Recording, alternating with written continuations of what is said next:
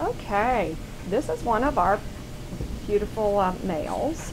Unfortunately, his collar fell off just as his twin brother did. This one has much lighter ears. They're longer and wavier. This could be either Green Boy or it has to be Blue Boy. We won't know until we are completely done and compare the videos and the pictures.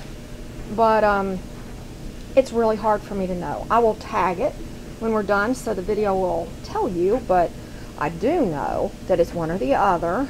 Both of them are very affectionate. One is a slightly more independent.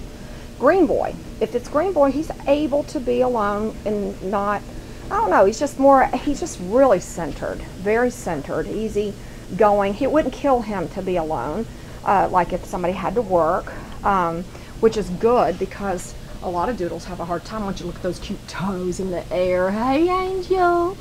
But he's going to have I think, pretty much non-shedding. I mean, look at this. He's fur, and this might be Green Boy. It's hard to tell. I will know soon, but there you have. I know for sure, looking at these ears, that he is, you know, got the lighter color, rounder eyes. The other little guy upstairs has a shorter nose and little tiny, it's just totally different. So we'll know, we'll tag him, but he's one of our beautiful blondes, turning red apricot with the pretty little ears, more of apricot, just beautiful. It's easy going as you see, just a sweetheart. I want to get him from the side, isn't that sweet? I'm going to take a couple of pictures of him. Why don't you hold him on his back and see how he does, Michael? Got him. Oh, what a sweetheart. Easy breezy. Oh, he's a doll. Hi, Angel. Whoever you are, you're sexy. I'm too sexy to be cute. Too sexy. We're gonna work on that. That's